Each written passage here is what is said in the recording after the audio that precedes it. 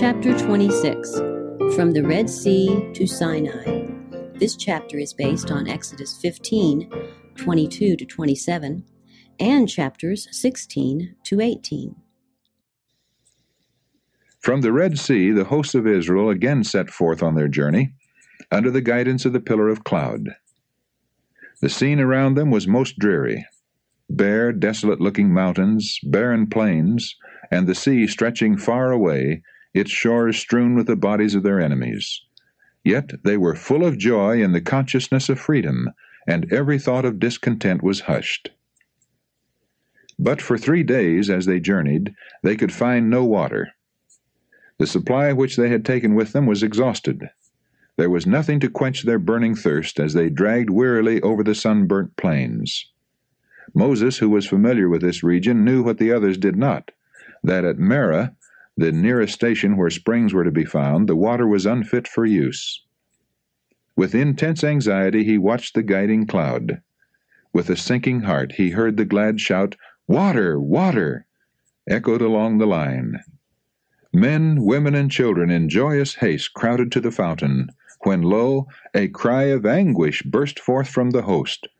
The water was bitter. In their horror and despair, they reproached Moses for having led them in such a way, not remembering that the divine presence in that mysterious cloud had been leading him as well as them. In his grief at their distress, Moses did what they had forgotten to do. He cried earnestly to God for help, and the Lord showed him a tree which, when he had cast into the waters were made sweet. Here the promise was given to Israel through Moses, "If thou wilt diligently hearken to the voice of the Lord thy God, and wilt do that which is right in his sight, and wilt give ear to his commandments, and keep all his statutes, I will put none of these diseases upon thee which I have brought upon the Egyptians, for I am the Lord that healeth thee." From Marah the people journeyed to Elim, where they found 12 wells of water and 70 palm trees. Here they remained several days before entering the wilderness of Sin. When they had been a month absent from Egypt, they made their first encampment in the wilderness. Their store of provisions had now begun to fail. There was scanty herbage in the wilderness, and their flocks were diminishing. How was food to be supplied for these vast multitudes? Doubts filled their hearts, and again they murmured. Even the rulers and elders of the people joined in complaining against the leaders of God's appointment. "Would to God we had died by the hand of the Lord in the land of Egypt, when we sat by the flesh pots, and when we did eat bread to the full. For ye have brought us forth into this wilderness to kill this whole assembly with hunger." They had not as yet suffered from hunger. Their present wants were supplied, but they feared for the future. They could not understand how these vast multitudes were to subsist in their travels through the wilderness, and in imagination they saw their children famishing.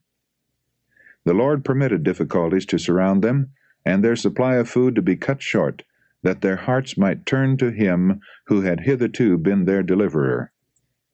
If in their want they would call upon Him, He would still grant them manifest tokens of His love and care.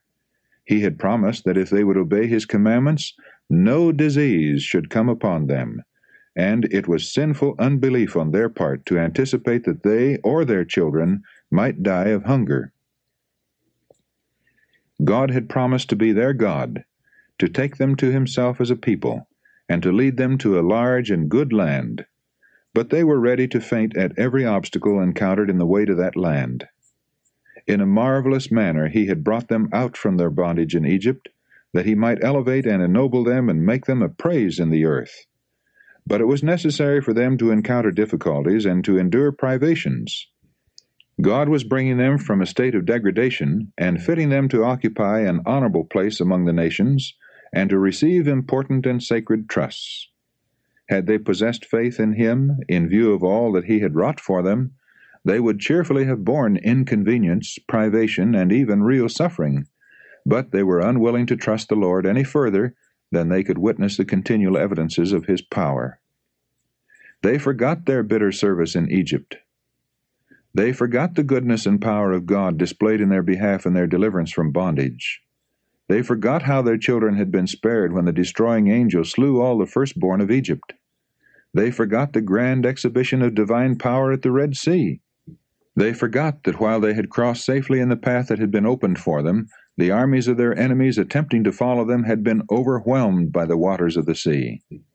They saw and felt only their present inconveniences and trials, and instead of saying, "God has done great things for us, whereas we were slaves, He is making of us a great nation," they talked of the hardness of the way, and wondered when their weary pilgrimage would end. The history of the wilderness life of Israel was chronicled for the benefit of the Israel of God to the close of time. The record of God's dealings with the wanderers of the desert in all their marchings to and fro, in their exposure to hunger, thirst, and weariness, and in the striking manifestations of His power for their relief, is fraught with warning and instruction for His people in all ages. The varied experience of the Hebrews was a school of preparation for their promised home in Canaan. God would have His people in these days review with a humble heart and teachable spirit the trials through which ancient Israel passed, that they may be instructed in their preparation for the heavenly Canaan. Many look back to the Israelites and marvel at their unbelief and murmuring, feeling that they themselves would not have been so ungrateful. But when their faith is tested, even by little trials, they manifest no more faith or patience than did ancient Israel. When brought into straight places, they murmur at the process by which God has chosen to purify them. Though their present needs are supplied, many are unwilling to trust God for the future, and they are in constant anxiety lest poverty shall come upon them, and their children shall be left to suffer. Some are always anticipating evil, or magnifying the difficulties that really exist, so that their eyes are blinded to the many blessings which demand their gratitude. The obstacles they encounter, instead of leading them to seek help from God, the only source of strength, separate them from Him, because they awaken unrest and repining. Do we well to be thus unbelieving? Why should we be ungrateful and distrustful? Jesus is our friend. All heaven is interested in our welfare, and our anxiety and fear grieve the Holy Spirit of God. We should not indulge in a solicitude that only frets and wears us, but does not help us to bear trials. No place should be given to that distrust of God which leads us to make a preparation against future want the chief pursuit of life, as though our happiness consisted in these earthly things. It is not the will of God that His people should be weighed down with care. But our Lord does not tell us that there are no dangers in our path. He does not propose to take His people out of the world of sin and evil, but He points us to a never-failing refuge. He invites the weary and care-laden, "Come unto me, all ye that labor and are heavy laden, and I will give you rest." Lay off the yoke of anxiety and worldly care that you have placed on your own neck, and take my yoke upon you, and learn of me, for I am meek and lowly in heart, and ye shall find rest unto your souls. Matthew chapter 11, verses 28 and 29. We may find rest and peace in God, casting all our care upon Him, for He careth for us. See 1 Peter chapter 5, verse 7. Says the Apostle Paul, "Take heed, brethren, lest there be in any of you an evil heart of unbelief, in departing from the living God." Hebrews chapter 3, verse 12. In view of all that God has wrought for us, our faith should be strong, active, and enduring. Instead of murmuring and complaining, the language of our hearts should be, "Bless the Lord, O my soul, and all that is within me, bless His holy name. Bless the Lord, O my soul, and forget not all His benefits." Psalm 103, verses 1 and 2. God was not unmindful of the wants of Israel. He said to their leader, "I will rain bread from heaven for you." And directions were given that the people gather a daily supply, with a double amount on the sixth day, that the sacred observance of the Sabbath might be maintained. Moses assured the congregation that their wants were to be supplied. "The Lord shall give you in the evening flesh to eat, and in the morning bread to the full." And he added, "What are we? Your murmurings are not against us, but against the Lord." He further bade Aaron say to them, Come near before the Lord, for he hath heard your murmurings. While Aaron was speaking, they looked toward the wilderness, and behold, the glory of the Lord appeared in the cloud. A splendor such as they had never witnessed symbolized the divine presence. Through manifestations addressed to their senses, they were to obtain a knowledge of God. They must be taught that the Most High, and not merely the man Moses, was their leader, that they might fear his name and obey his voice. At nightfall, the camp was surrounded by vast flocks of quails, enough to supply the entire company. In the morning there lay upon the surface of the ground a small round thing, as small as the hoarfrost. It was like coriander seed, white. The people called it manna. Moses said, "This is the bread which the Lord hath given you to eat." The people gathered the manna and found that there was an abundant supply for all. They ground it in mills or beat it in a mortar, and baked it in pans and made cakes of it. Numbers chapter 11, verse 8. And the taste of it was like wafers made with honey. They were directed to gather daily an omer for every person, and they were not to leave of it until the morning. Some attempted to keep a supply until the next day, but it was then found to be unfit for food. The provision for the day must be gathered in the morning, for all that remained upon the ground was melted by the sun. In the gathering of the manna, it was found that some obtained more and some less than the stipulated amount. But when they did meet it with an omer, he that gathered much had nothing over, and he that gathered little had no lack. An explanation of this scripture, as well as a practical lesson from it, is given by the Apostle Paul in his second epistle to the Corinthians. He says, "I mean not that other men be eased, and ye burdened, but by an equality, that now at this time your abundance may be a supply for their want, that their abundance also may be a supply for your want, that there may be equality, as it is written, He that hath gathered much had nothing over, and he that had gathered little had no lack." 2 Corinthians chapter 8, verses 13 to 15. On the 6th day the people gathered 2 omers for every person. The rulers hastened to acquaint Moses with what had been done. His answer was, "This is that which the Lord has said, Tomorrow is the rest of the holy Sabbath unto the Lord. Bake that which ye will bake today, and seethe that ye will seethe, and that which remaineth over lay up for you to be kept until the morning." They did so, and found that it remained unchanged. And Moses said, "Eat that today, for today is a Sabbath unto the Lord. Today ye shall not find it in the field. 6 days ye shall gather it, but on the 7th day, which is the Sabbath, in it there shall be none." God requires that his holy day be as sacredly observed now as in the time of Israel. The command given to the Hebrews should be regarded by all Christians as an injunction from Jehovah to them. The day before the Sabbath should be made a day of preparation, that everything may be in readiness for its sacred hours. In no case should our own business be allowed to encroach upon holy time. God has directed that the sick and suffering be cared for. The labor required to make them comfortable is a work of mercy and no violation of the Sabbath. But all unnecessary work should be avoided. Many carelessly put off till the beginning of the Sabbath little things that might have been done on the day of preparation. This should not be. Work that is neglected until the beginning of the Sabbath should remain undone until it is past. This course might help the memory of those thoughtless ones and make them careful to do their own work on the 6 working days. Every week during their long sojourn in the wilderness, the Israelites witnessed a threefold miracle designed to impress their minds with the sacredness of the Sabbath.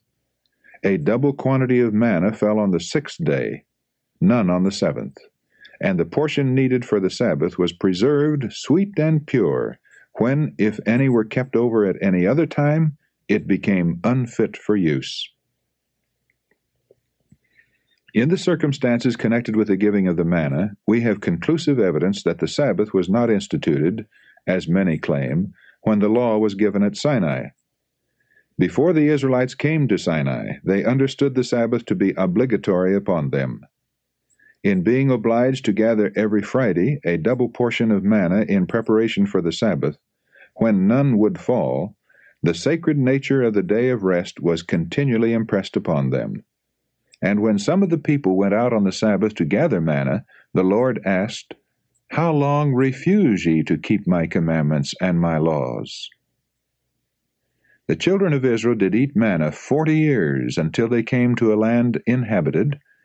They did eat manna until they came unto the borders of the land of Canaan. For 40 years they were daily reminded by this miraculous provision of God's unfailing care and tender love. In the words of the psalmist, God gave them of the corn of heaven. Man did eat angels' food.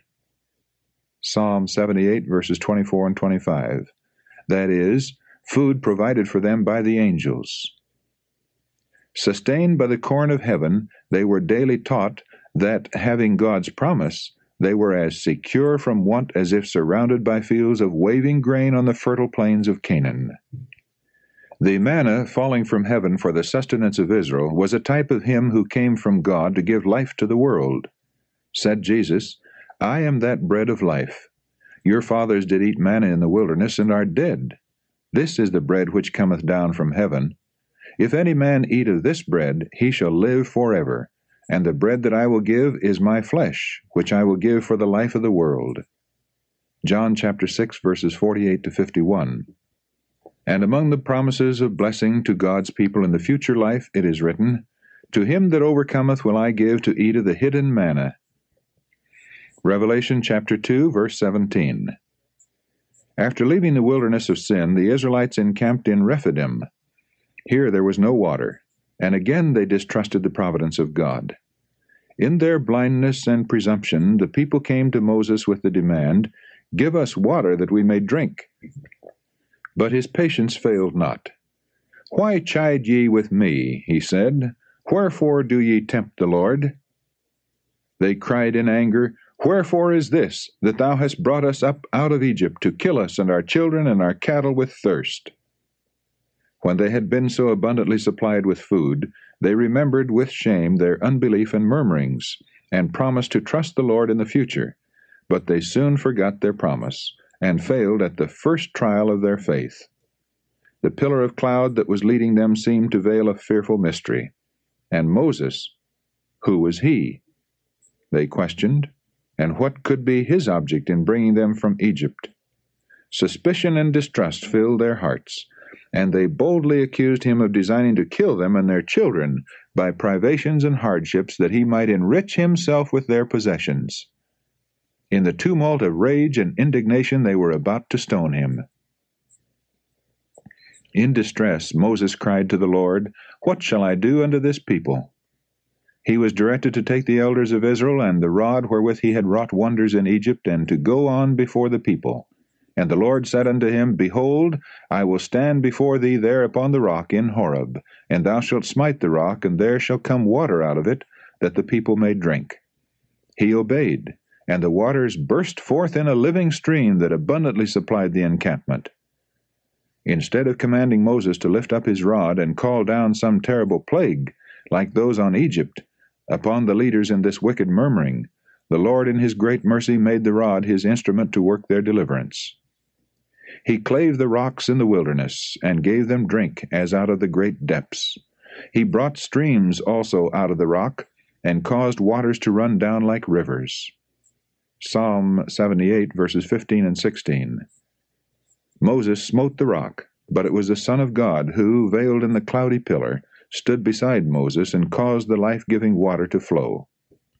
Not only Moses and the elders, but all the congregation who stood at a distance, beheld the glory of the Lord. But had the cloud been removed, they would have been slain by the terrible brightness of him who abode therein. In their thirst the people had tempted God, saying, Is the Lord among us or not? If God has brought us here, why does he not give us water as well as bread?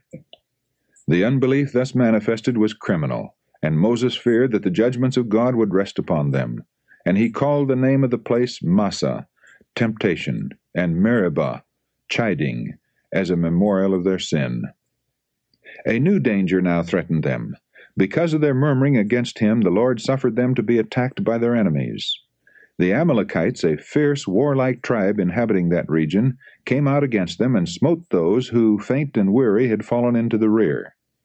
Moses, knowing that the masses of the people were unprepared for battle, directed Joshua to choose from the different tribes a body of soldiers, and lead them on the morrow against the enemy, while he himself would stand on an eminence near by with the rod of God in his hand. Accordingly, the next day Joshua and his company attacked the foe, while Moses and Aaron and Hur were stationed on a hill overlooking the battlefield. With arms outstretched toward heaven, and holding the rod of God in his right hand, Moses prayed for the success of the armies of Israel.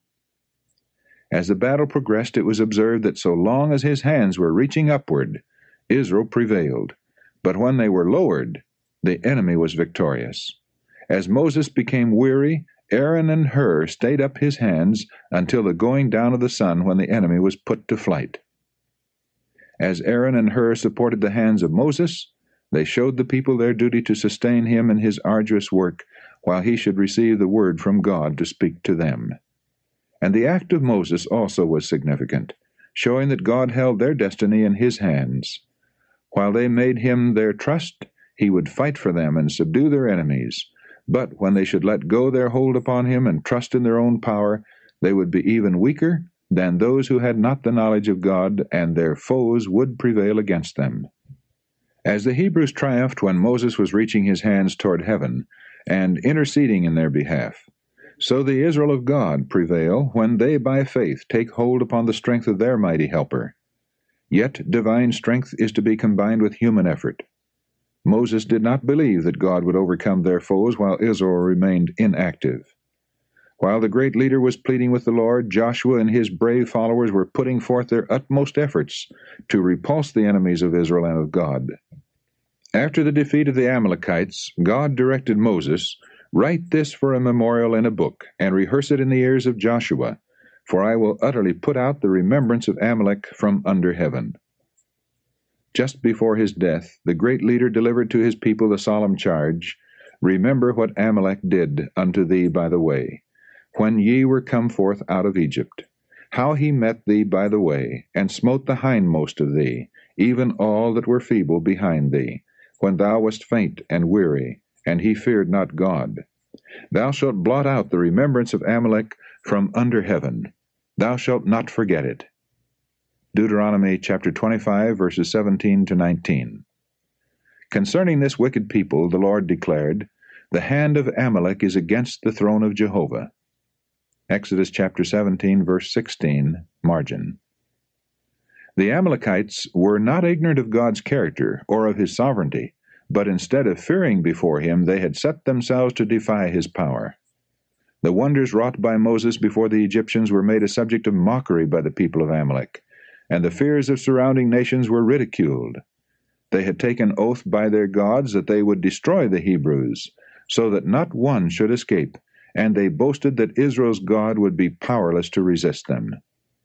They had not been injured or threatened by the Israelites. Their assault was wholly unprovoked. It was to manifest their hatred and defiance of God that they had sought to destroy his people. The Amalekites had long been high-handed sinners, and their crimes had cried to God for vengeance. Yet his mercy had still called them to repentance. But when the men of Amalek fell upon the wearied and defenseless ranks of Israel, they sealed their nation's doom.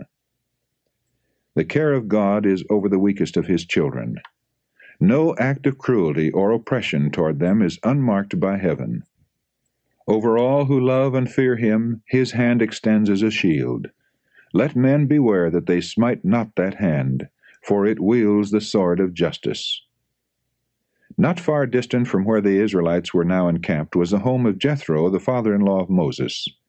Jethro had heard of the deliverance of the Hebrews, and he now set out to visit them and restore to Moses his wife and 2 sons. The great leader was informed by messengers of their approach, and he went out with joy to meet them, and the first greetings over, conducted them to his tent. He had sent back his family when on his way to the perils of leading Israel from Egypt, but now he could again enjoy the relief and comfort of their society. To Jethro he recounted the wonderful dealings of God with Israel, And the patriarch rejoiced and blessed the Lord, and with Moses and the elders he united in offering sacrifice and holding a solemn feast in commemoration of God's mercy. As Jethro remained in the camp, he soon saw how heavy were the burdens that rested upon Moses. To maintain order and discipline among that vast, ignorant, and untrained multitude was indeed a stupendous task. Moses was their recognized leader and magistrate, and not only the general interests and duties of the people, but the controversies that arose among them were referred to him. He had permitted this, for it gave him an opportunity to instruct them. As he said, "I do make them know the statutes of God and his laws." But Jethro remonstrated against this, saying, "This thing is too heavy for thee. Thou art not able to perform it thyself alone. Thou wilt surely wear away." And he counseled Moses to appoint proper persons as rulers of thousands, and others as rulers of hundreds, and others of tens. They should be able men, such as fear God, men of truth, hating covetousness. These were to judge in all matters of minor consequence, while the most difficult and important cases should still be brought before Moses, who was to be to the people, said Jethro, to Godward, that thou mayest bring the causes unto God. And thou shalt teach them ordinances and laws, and shalt show them the way wherein they must walk, and the work that they must do. This counsel was accepted, and it not only brought relief to Moses, but resulted in establishing more perfect order among the people. The Lord had greatly honored Moses, and had wrought wonders by his hand, but the fact that he had been chosen to instruct others did not lead him to conclude that he himself needed no instruction. The chosen leader of Israel listened gladly to the suggestions of the godly priest of Midian, and adopted his plan as a wise arrangement. From Rephidim the people continued their journey, following the movement of the cloudy pillar. Their route had led across barren plains, over steep ascents, and through rocky defiles. Often, as they had traversed the sandy wastes, they had seen before them rugged mountains like huge bulwarks piled up directly across their course, and seeming to forbid all further progress. But as they approached, openings here and there appeared in the mountain wall, and beyond, another plain opened to view. Through one of the deep gravelly passes they were now led. It was a grand and impressive scene. Between the rocky cliffs, rising hundreds of feet on either side, flowed in a living tide, far as the eye could reach, the hosts of Israel with their flocks and herds. And now before them in solemn majesty Mount Sinai lifted its massive front. The cloudy pillar rested upon its summit, and the people spread their tents upon the plain beneath. Here was to be their home for nearly a year.